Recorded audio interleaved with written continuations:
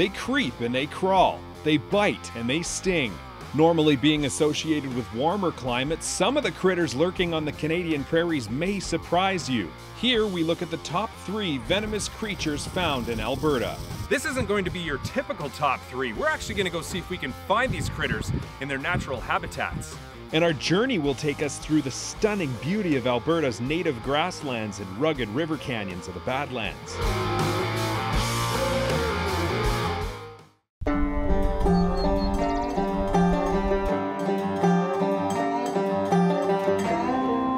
First up, the prairie rattlesnake. In the far southwestern Canadian prairies, these snakes can be found ranging within a few kilometers of our river valleys. I'll be on the lookout for them near the Red Deer River Valley as I proceed cautiously through open grasslands. Also have to make sure I don't slip down the hill here and land on a cactus. Oh, we got a snake. We got a snake here. Rattlesnake. Now these snakes are usually quite timid and don't want to have anything to do with people, and pretty much every individual I've come across in nature has alerted me of its presence beforehand by shaking its rattle. Now the rattle itself is very interesting and grows by adding new buttons each time the snake sheds its skin. They're made of keratin, which is the same stuff that makes up our fingernails. Rattlesnakes subdue their prey with venom and are considered an asset to farming communities by controlling populations of small rodents. Next up, the black widow spider. To find her, we head to open native grasslands in southeastern Alberta. We'll typically find black widow spiders near the entrances of badger dens and gopher holes sitting in a tangly web.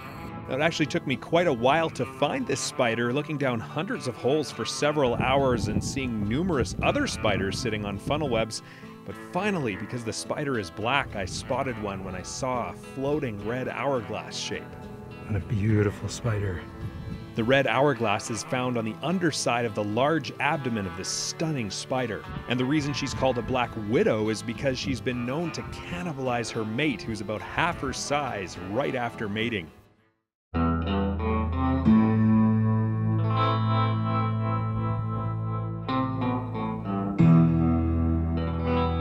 Our last venomous creepy crawly may come as a surprise to you. We head to the southern Alberta Badlands for a shot at seeing a northern scorpion. Now scorpions are actually a type of arachnid, but they have claws that they use to capture and hold their prey. Of course, they also have a venomous stinger that they use for defense or killing their prey. But perhaps the coolest thing about scorpions is that they glow under UV light.